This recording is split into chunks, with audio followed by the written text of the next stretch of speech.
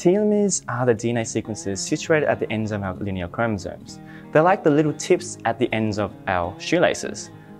Healthy telomeres are long and strong, but shorter, fraying telomeres are a hallmark of aging and are linked to diseases such as diabetes, heart disease, and cancer. Little is known about the normative telomere lengths in healthy children and how they correlate with their parents, especially in the Australian setting. In our study, we extracted genomic DNA from around 1,200 children and their parents, and we measured telomere length from blood. We found that, as expected, adults had shorter telomeres than their children, and we also found that there were some parallels between the lengths of telomeres between parents and children.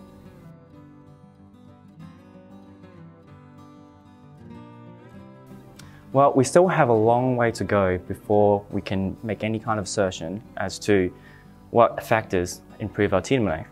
But currently, the most well-established factor that is implicated in telomere shortening is smoking.